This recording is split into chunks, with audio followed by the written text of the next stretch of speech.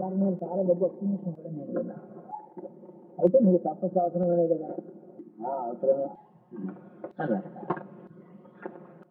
ఈ తపస్సు వస్తువుని గురించి, ఆత్మవస్తువుని గురించి ఆత్మవిచారం మహర్షి చెప్పినట్టు అలా చేస్తారా? అయితే కృష్ణుడు రాముడు నామస్మరణ చేస్తూ నిరంతరం మరిచిపోయే మీద భక్తి తాత్పర్యంతో చేస్తారా? మీదనే మళ్ళీ భగవంతుని ఆరాధన కానీ అంటే రెండో అవసరం వస్తుంది. ఈశ్వరుని ఆరాధన చేయవలసి వస్తుంది, సాధన చేయవలసి వస్తుంది. సన్యాసం వివిధ సన్యాసి సన్యాసం పుచ్చుకున్న తర్వాత ప్రణవజపం చేస్తున్నాడు. సాధన ఏంటి? ఉపాసన కాకపోవడం ఏంటి? ప్రణవోపాసన ఉపాసనే, దాన్ని ప్రణవోపాసన అంటున్నారు. మోక్ష విద్యకు ఉపాసన అనేది ఉండదు అని రాశాడు భగవంతుడు. అంటే ఎందుకు ఉండదు?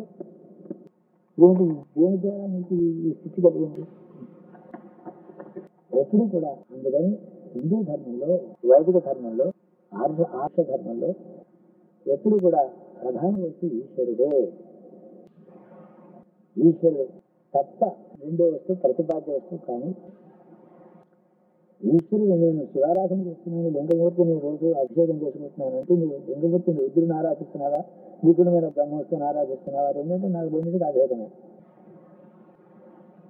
ఉపాస వస్తువు కాదు అని అంటే ఊహించడానికి సాధ్యం కానటువంటి వస్తువు కాబట్టి దాన్ని డైరెక్ట్గా ఉపాసించడానికి అర్హత లేదని కాదు, ఉపాసించడానికి సాధ్యం కాదు కాబట్టి. ఇది ఉపాసించడం మనం అనుభవించే దాని గురించినటువంటి దాని గురించి వినడం మొదలైనది మరణం చెప్తారు. దాని గురించినదే కానీ దాన్ని డైరెక్ట్గా పొందింపజేసేది కాదు. కానీ ఈశ్వరుడి విషయం అలా కాదు. ఈశ్వరారాధన చేస్తే నేనే ఈశ్వరుని అనే భావన ఈ అంతఃకరణలో జీవాత్మ తన ఈశ్వరత్వం పొందుతుంది.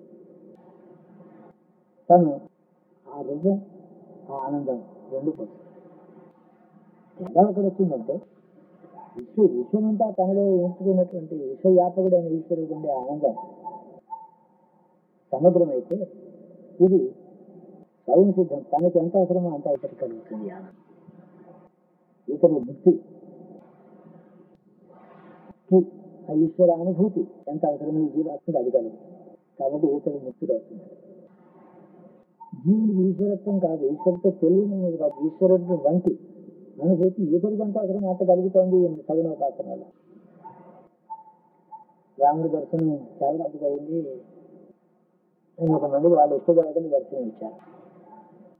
వారానికి ఆయన అందరి పాండురంగ పెట్టారు. అని ముక్తి ఇచ్చారు. తక్కువ బాయికి మళ్ళీ కృష్ణుడే దొరికారు, మీరాబాయికి కృష్ణుడే దొరికారు. వీళ్ళంతా మొదట condition, first condition for all these people is వైరాగ్యం. ప్రపంచాన్ని వదిలిపెట్టడం, ప్రపంచంలో ఉండేటువంటి మాయా ఇంద్రజాలంతో ఉండే సుఖదుఖం ద్వంద్వములు వదిలిపెట్టడం. కానీ ప్రపంచంతగా వ్యాపించిన ఈశ్వరుని ఒక ఊరంతో ఆశ్రయించారు. ప్రపంచంలో ఉండే ఈశ్వరుడు కావాలి, ప్రపంచం ఎక్కర్లేదు. ప్రపంచం బంధం అవుతుంది కాబట్టి దాని బంధం అయితే వదిలిపెట్టడం, అదే వైరాగ్యం. అది ప్రిపరేషన్, క్వాలిఫికేషన్, ఎలిజిబిలిటీ. వైరాగ్యం ఎలిజిబిలిటీ అవుతుంది, తర్వాత ఎలిజిబిలిటీ వచ్చి సరిపోదు, తర్వాత ఉపాసించాలి, ఈశ్వర ఉపాసించాలి. ఈ విధంగా ఆద్యంతము ఆది ధర్మంలో వేదాంతంలో ఉపనిషత్తుల యొక్క సారాంశం అంతా కూడా వస్తువుని గురించి చెబుతున్నాయి. కానీ సాధన మార్గం గురించి ఈశ్వరుడే గట్టని వాళ్ళ ఉద్దేశాన్ని నా నమ్మకం. అందుకని సర్వే బంధువులు కాదా బౌద్ధ గోపాలం అని చెప్తారు. ఉపనిషత్తులన్నీ కవులు కవులు వాటి పాలు తిండి ఇచ్చిన వాడు గోపాలం అంటారు. ఉపనిషత్తులనే భగవద్గీత అన్ని సందేహాలు.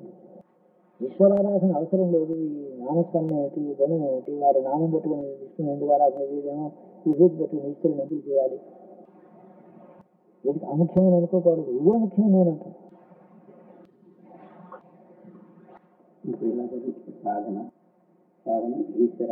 ఈశ్వరారాధనే సాధన. గోల్ ఏంటంటే so it is not possible to get into అవ్యక్తములు without the Sadhana and ఈశ్వరారాధన. లేకపోతే మార్గమే లేదు. నేను ఈశ్వరుని ఇలా షార్ట్ సర్క్యూట్ డైరెక్ట్ గా బ్రహ్మహత్యం విచారణ చేస్తాను, ఉపనిషత్తులు ఉన్నాయి. చాలా మంది అలాగే ఉన్నారు. దీన్ని బట్టి ఏంటంటే స్నో గాడ్ అనేటటువంటి వాళ్ళు ఎవరైతే ఉన్నారో వాళ్ళు ఒక భ్రాంతిలో పడి ఉండవచ్చు. ఎందుకు వచ్చిందంటే స్నో గాడ్ అనేటటువంటిది ఈ జగత్తంతా మిథ్య అనేటటువంటి వాదం తరతరాలు చేస్తూ వచ్చారు. జగత్తు మిథ్య, బ్రహ్మ సత్యం అనేటప్పటికీ జగత్తంతా నిండిపోయినటువంటి ఈశ్వరుడు మళ్ళీ అనుకుంటే మిథ్యలో నిండిపోయినాడు ఈశ్వరుడు. కాబట్టి అటు ఈశ్వరుని నువ్వు ఆరాధించక్కర్లేదు. అంటే అంతకన్నా ఉత్తమమైన మార్గానికి నీకు తెలుసు అన్నమాట. ఈశ్వరుడితో నిమిత్తం లేని మార్గాన్ని నువ్వు పుట్టడానికి ఎవరు చేతు, నీ కర్మకి ఫలం ఇచ్చింది ఎవరు, నీకు ఈ జ్ఞానం ఇచ్చింది ఎవరు? ఎన్నో బాధం చెప్పడానికే అతను పెరుగుతున్నటువంటి స్థితిలో ఒక స్టేజ్ అది. మళ్ళీ చివరికి ఈశ్వరుడే బ్రహ్మవస్తువు, జగత్తంతా బ్రహ్మవస్తువు, బ్రహ్మవస్తువు అనే మాట ఎవరు చెప్తారు? ఒకటి ఉందని ఒక సత్యం ఉంది, కానీ ఏదో పేరు ఇచ్చారు బాగానే. ఈ జ్ఞానం ఎలా వచ్చింది? తపస్సు చేస్తే ఈశ్వరుని గురించి తపస్సు చేసి వచ్చిన జ్ఞానమా? ఇది లేకపోతే యోగం ఎలా పుట్టే ఈశ్వరారాధన చేసి పుట్టే బ్రహ్మ దేవుడే ఇచ్చాడు అంటున్నారు. ఈశ్వరునికి ఉండేటువంటి ప్రాధాన్యత నిర్గుణమైన బ్రహ్మవస్తువుకి మైనస్ ఈశ్వర లేదు. అనాంగ ఈశ్వర వేరు కనుక నిర్గుణ స్థితి, అద్వైత స్థితి. అందుకని దీనికి ఇంకో ఏం చెప్తారు వీళ్ళు, ఆ క్రమముక్తి అనే ఒకటి ఉంది. ముందరేమో బ్రహ్మలోకానికి వెళ్ళిపోతాడు, బ్రహ్మలోకం అంతా పోయినప్పుడు అప్పుడేమో బ్రహ్మవస్తువులో లీనమైపోతాడు. దీని క్రమముక్తి అని ఒకటి, గ్రాడ్యువల్ ముక్తి అని. ఈ క్రమముక్తి అసలు అది సిద్ధాంతం తప్పది. తప్పంటే అది వ్యాలిడ్ కాదు. ఎందుకంటే భగవంతుని గురించి ఆరాధన చేసిన తర్వాత భగవంతుడు బ్రహ్మవస్తువు కాదనుకునే వాడికి క్రమముక్తి.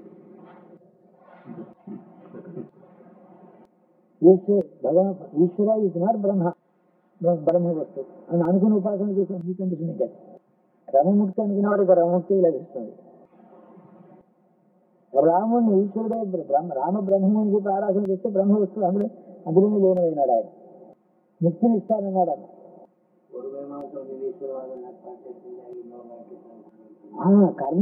కర్మిచ్చిగా ఈశ్వరుడు లేడన్నారు, సాంఖ్యానికి ఈశ్వరుడు లేదన్నారు, యోగాచార్యుడికి మళ్ళీ ఈశ్వరుడు. యోగమే తపస్సు అవుతుంది. అది సిద్ధాంతాలు అవి. పూర్ణమాస కర్మ ఏంది? ఎందుకంటే కర్మ ఏంది? ఈశ్వరారాధన చేస్తూ ఇన్ని దేవతలను చేయడం ఏకేశ్వరోపాసనలో అనేక దేవతోపాస స్థితులతో కూడుకున్న యజ్ఞాది క్రతువులు కుదరవు. రెండు కూడా కాన్సెప్ట్ వస్తుంది అక్కడ. ఈశ్వరారాధన చేస్తే ఏదో బ్రహ్మ విష్ణువు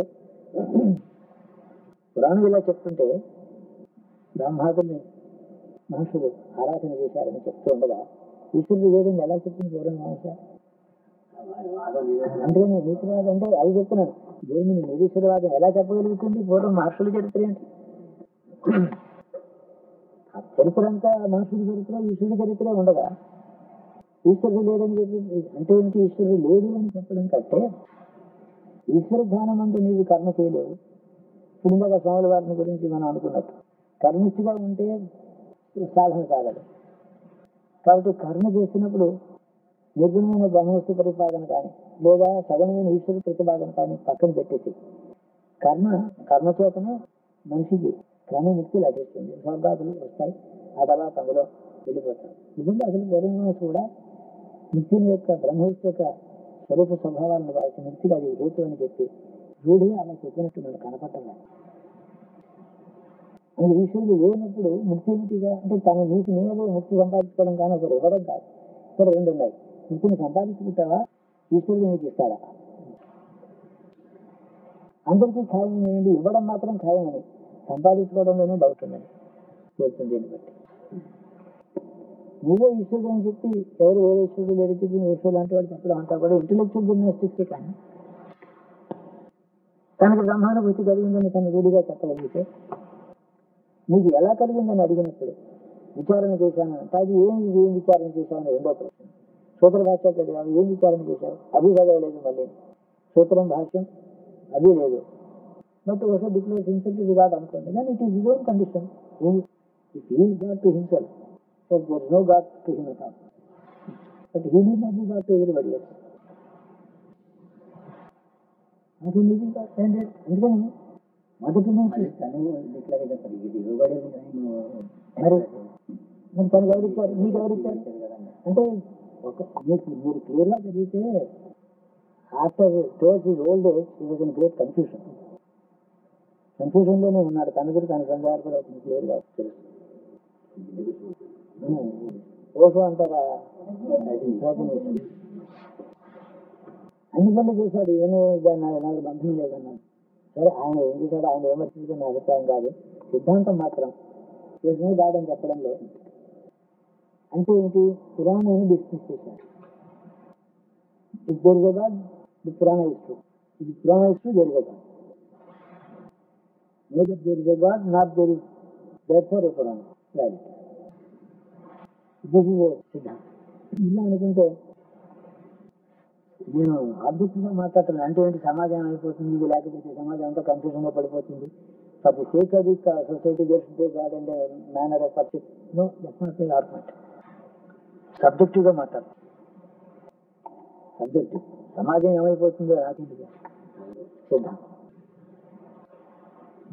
ఈశ్వరారాధన చేసి ధరించారని, మరి విష్ణువుని ఆరాధిస్తే రాముడు పుట్టాడు, రాముడు బ్రహ్మవిష్ణుని మీరు అంటున్నారు. ముక్తి కోసం బ్రహ్మవిష్ణు నా కొడుకుగా పుట్టాలి, నేను సంకల్పం నాకు కొడుకు కావాలని ఆయన అనుకున్నాడు, కానీ రాముడు పుట్టాలనుకున్నాడు. సంకల్పంగా ఆ మాటే లేదు. ఆబ్జెక్ట్ ఆఫ్ ఈజ్ నాట్ ఈ బార్న సిస్టమ్, ఇదంటే జస్టిస్ టు సక్సీడ్ అని చెప్పారు. అసలు ఎలా చూసినప్పటికీ ఎన్ని ఆర్గ్యుమెంట్స్ వెళ్ళినా మళ్ళీ ఈశ్వరుడనే వస్తువు దగ్గరికి వస్తుంది. ఈశ్వరుడు ఎప్పుడైతే ఉన్నాడో పురాణం చెప్పినట్టు కానీ లేదా మీ వేదాంత శాస్త్రం చెప్పినట్టు కానీ ప్రపంచం ఉంటే ఈశ్వరుడు ఉన్నాడు, ఈశ్వరుడు ఉంటేనే ప్రపంచం ఉంది. మన సూర్యుడు అక్కడే ఉన్నాం మనం. భగవంతుడు ఉంటేనే ప్రపంచం ఉంది, ప్రపంచం ఉంటే సూర్యుడు భగవంతుడు ఉన్నట్టే. సృష్టి మీరు ఉన్నారు, ఆయన సృష్టి మీరు మన సృష్టి లేదనడం చేదండి, ఈశ్వరుడు లేదనే మాట వచ్చింది. ఈశ్వర సృష్టి మిథ్య అంటే ఈశ్వరుడు కూడా మిథ్య అని ఈశ్వరుడు ఉన్నాడు కానీ సృష్టి మిథ్య అనడానికి ఏదో సాధ్యం కావటం లేదు.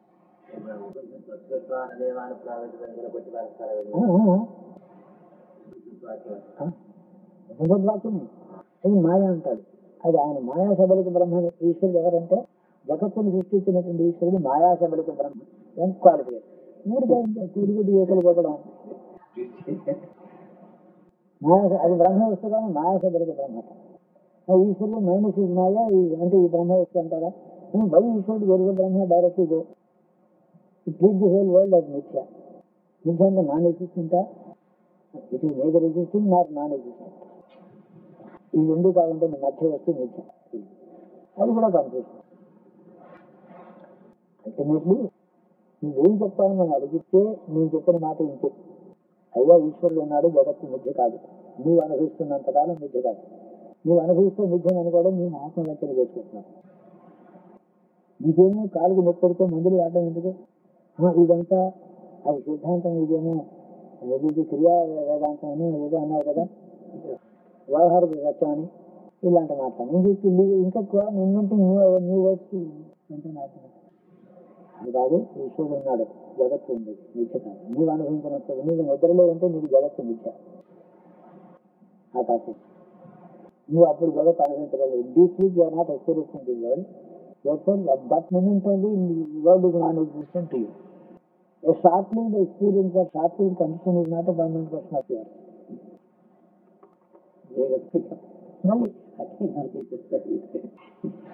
కాబట్టి వీళ్ళు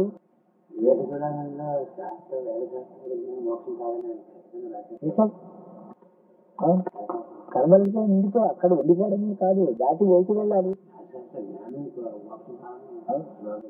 శాస్త్రజ్ఞానమే కాదని చెప్తున్నాడు. శాస్త్రజ్ఞానం అంటే బుద్ధితో. ఎందుకు? అది బుద్ధితో సంబంధించినది. బుద్ధి తన యుక్తి తన యొక్క సమర్థత చేత విచారణ చేస్తుంది. అందుకని నేను ఏమన్నానంటే అల్టిమేట్ గా వేదాంతి గారు అక్కడ వస్తే మీరు వేదాంత శాస్త్రం చదువుకోవడానికి హేతువైన బుద్ధి అది మాయా అన్నారు. నేను బుద్ధి లేకపోవడం మాయ కాకుండా ఓ బుద్ధి మీకు మాయాతీతమైన బుద్ధి మీకు ఉందా చెప్పండి. చాలా ఏ బుద్ధి వివేకం చేత మీ శాస్త్రం చదువుతున్నారో అదే మాయ అన్నాను నేను. ఆ బుద్ధితోనే ఈ జగత్తు మాయ అంటున్నారు మీరు, విచారణ చేస్తున్నారు. బుద్ధిలో ఉంది మీ మాయ. కాబట్టి బుద్ధి ఏమో జగత్తు నుంచి విడిపోవడానికి వీల్లేనిది. దేహం, దేహాత్మ భావన, జగత్తు వీటితో సంబంధించే బుద్ధి ఉంటుంది. ఇది కాని బుద్ధి ఒకటి ఉందా?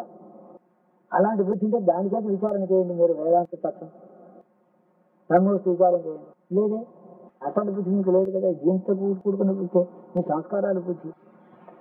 ఒకవేళ ఈశ్వరుడు లేదంటారు, అది వాడి సంస్కారం. ఉన్నాడని ఇంకోవడం వాడి సంస్కారం.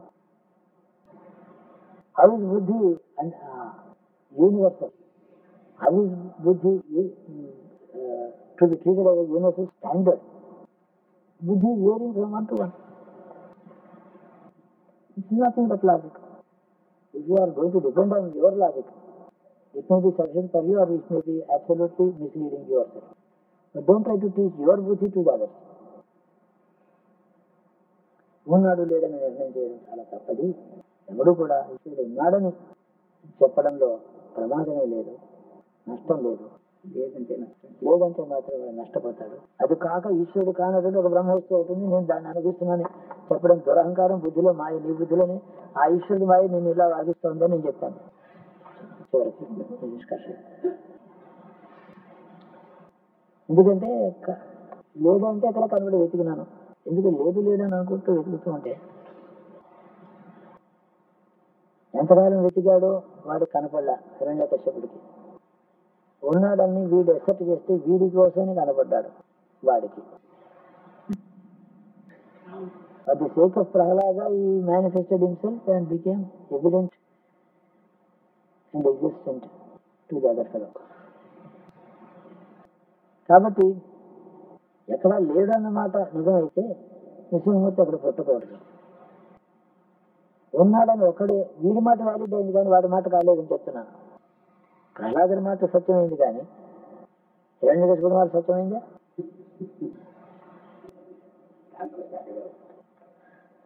ఎవరి మాట సత్యం చేయడానికి వచ్చాడు? ఉన్నాడన్న మాటే. ఉన్నాడు కాబట్టి వచ్చాడు. లేడనుకునే వాడికి లేకుండానే ఉంటున్నాడు ఇప్పుడు కూడా. హిరణ్యకశిపుడి వలె ఉన్నాడని చెప్పే ప్రహ్లాదుడు వీడికి లేడు ఇప్పుడు.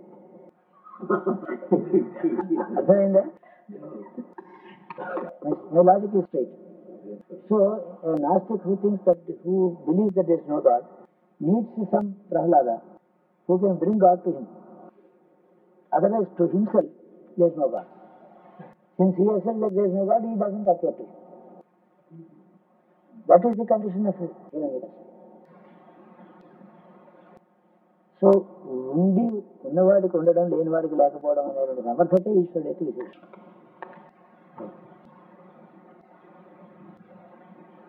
చూపించేవాడు అలా. అక్కడ ప్రహ్లాదుడు అడిగి గురువుతో సమానం. ఉన్నాడని చెప్పేవాడు గురువు. అతడి కొరకు అతడి మాట నిజం చేయడానికి శిష్యుడే కనపడతాడు.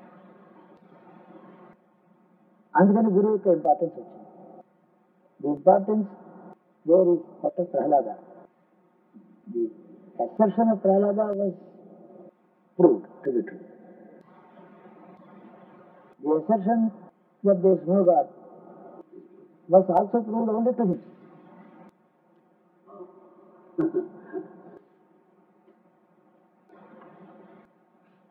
ఇద్దరు ఎవరి మాట నిజం చేశారు అది ప్రశ్న. కాబట్టి లేదనుకునేటటువంటి బుద్ధి కుశలత నీకు వచ్చి నేను బ్రహ్మవస్తు విచారం చేస్తాను, అది ఒకటే సత్యం, ఇదంతా మిథ్య. ఉపసంహార క్రియ ఉంది కదా. అవును, ఉపసంహార క్రియ manifestation, non manifestation, with presence and absence. ఈ ఊళ్ళో ఇప్పుడు మీరు ఈ ఊళ్ళో ఉన్నారు, ఊరికి వెళ్తారు, అప్పుడు ఈ ఊళ్ళో ఉండరు. అదే లేరంటావా? అక్కడ లేరు కానీ ఇంకో చోట ఉన్నారు, అంతే కదా. జగత్తు లేనప్పుడు ఉపసంహారం అయిన తర్వాత ఈశ్వరుడు తనతో తను ఉన్నాడు, జగత్తుతే అందులో ఉన్నాడు.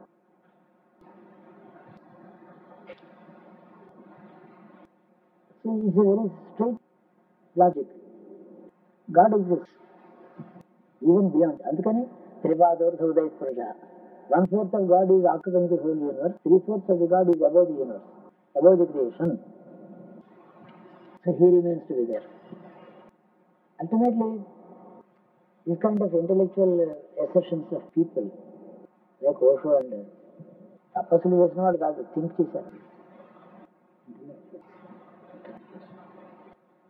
వీళ్ళందరికీ అందుకని ఏంటంటే ఇంకో జన్మెత్తే తెలుస్తుంది అప్పుడు. ఇంకో జన్మెత్తి మళ్ళీ ఏదో ఇక్కడ ఉంటేనే తెలిసే విషయం, కానీ ఇప్పుడు లేదనేటువంటి భ్రాంతి, తన బుద్ధి కుశలత మీదే తనకి నమ్మకం. ఇదేదో జగత్తు మిథ్య అంటే ఈశ్వరుడు మిథ్య అంటే అలా కుదరదు కదా. మళ్ళీ అందుకని సదాశివసమారంభం మళ్ళీ ఏదో అసలు కృష్ణుడికి దండం పెట్టుకుంటారు భగవద్గీత భాషను చదువుతూ, లేకుంటే అలా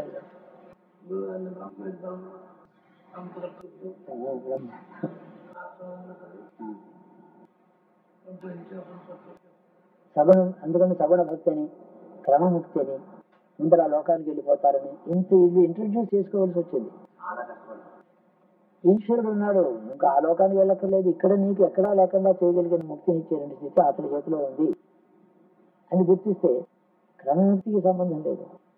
క్రమముక్తి వచ్చేది, క్రమముక్తి అంటే ఏమీ లేదు, ఇప్పుడే నువ్వు బ్రహ్మవస్తువే కదా, నీకు మార్పు రావడం ఏమిటి, ఒకనాడు ఇప్పుడు లేని జ్ఞానం భవిష్యత్తులో రావడం ఏమిటి, నువ్వు జ్ఞానివే, నువ్వు బ్రహ్మవస్తువే, నీకే ఆ గుర్తింపు లేకుండా ఉన్నావు, ఇక్కడికిక్కడే ముక్తి వస్తుంది, ఇట్లాంటి మాటలు వీళ్ళు మాట్లాడతారు. క్రమముక్తి కూడా వేదాంతం పోవడానికి వీల్లేదు. ఎక్కడో సందర్భంలో చెప్పారు, ఇక చాలా కష్టపడ్డారు.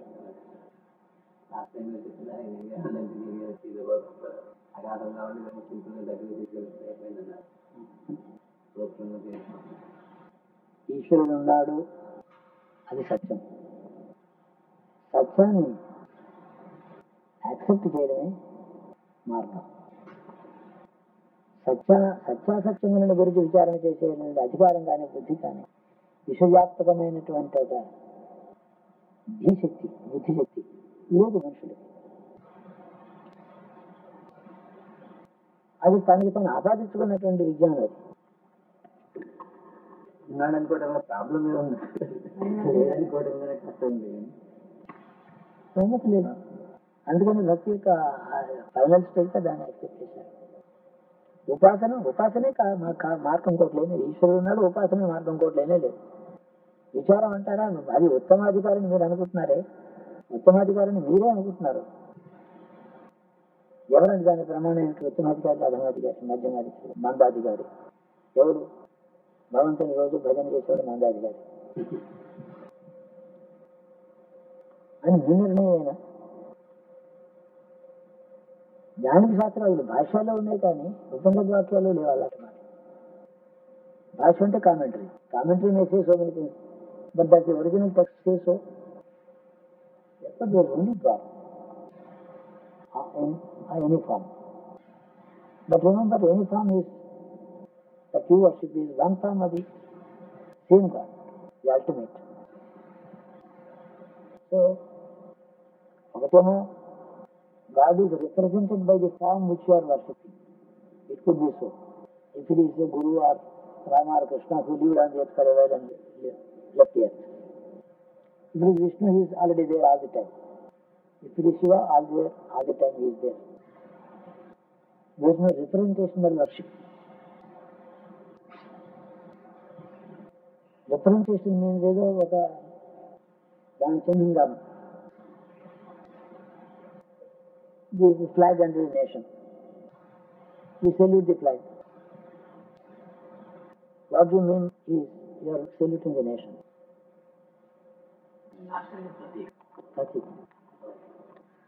ప్రతీక మీరు లింగానికి ఆరాధన చేస్తున్నారు, శివుడు అంటున్నారు. అంటే ప్రతీకోపాసన మనకు ఉండేది సాధన వస్తువే కానీ మరి మన అప్రోచ్ ఏమి భగవంతుడికే, అదొకటే మార్గం. అలా లేకపోతే మనకుండే బుద్ధితో మన బుద్ధిని జడ్జిమెంట్ ఇవ్వడం, మన బుద్ధితోనే ఈశ్వరుని గురించి జడ్జిమెంట్ ఇవ్వడం, ఇది సాహసం అవుతుంది. కానీ మీరు చెప్పారు అభేదతో చెప్తారు లేకుండా నిర్గుణ బ్రహ్మని శివుని చూస్తుంది, అది సరిపోతుంది. శివుడే గురువు, శివుడే శివతత్వం, తత్వమే ఈశ్వరుడు. అట్లా అది బాగానే ఉంది. దీని తత్వం వచ్చేది తత్వం యొక్క మేనిఫెస్టేషన్. తత్వానికి గురువు అంటే తత్వమే గురువు, మీకు లభించిన గురువు ఆ తత్వాన్ని రిప్రజెంటేషన్. అలాగా ప్రతి ఒక్క we are always going on the path of worshipping the representation. Anything is represented. అంతా currency note is money for you. How is money? Because people have accepted it. I promise to bear the sum of 100 rupees and the money. But it has the buying power. Then it is accepted. RBI government has signed on it. I promise to bear the pay the bearer the sum of rupees 100. Because the government promise is printed on the note.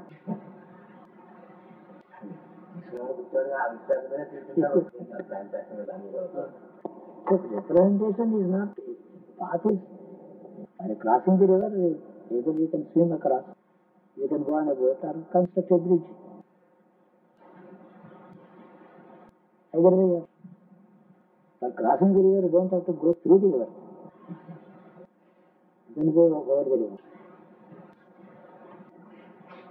There are ఆత్మీయతలు ఈశ్వరుని గురించి. అందుకని మహాత్ములందరూ కూడా శివస్తోత్రాలు చేశారు, విష్ణు స్తోత్రాలు చేశారు.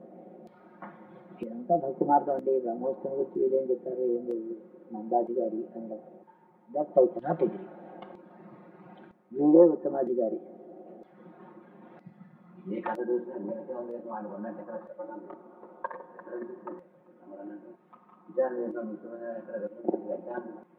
సన్యాస యోగానికి ఉత్తమాధికారం చెప్తే వేదాంత విజ్ఞాన పునిచిదార్థ సన్యాస యోగా యతయ శుద్ధతత్వ శుద్ధతత్వ గుణం అనేటువంటి యతి కలిగిన యతి వేదాంతార్థముని విచారణ చేయడానికి అర్హుడవుతున్నాడు అని.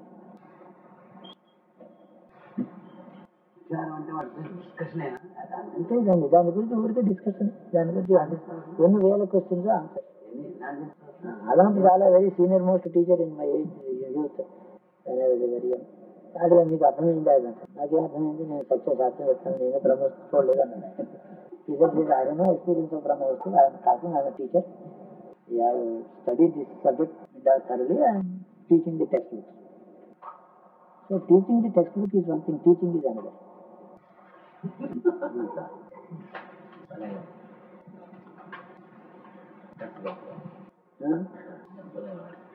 Teacher goes through a course, takes the students through the course with a textbook. There are others, without a textbook, people can. A teacher is a teacher. It's a different matter. So we have to ultimately accept that there is God, there is only God, there is God only. This world is full of God. The world is God. Your experiences are God. Your good, your bad, everything is God. Because in the form in which He has created you,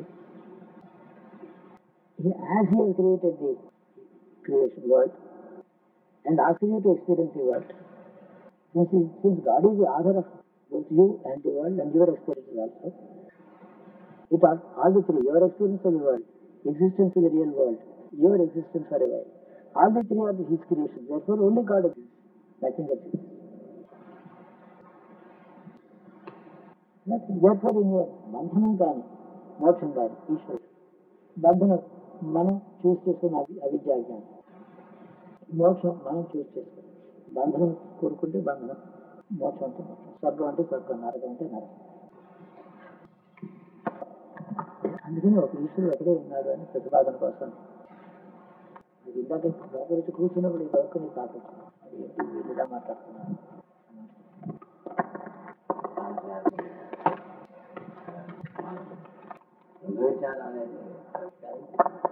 అనేది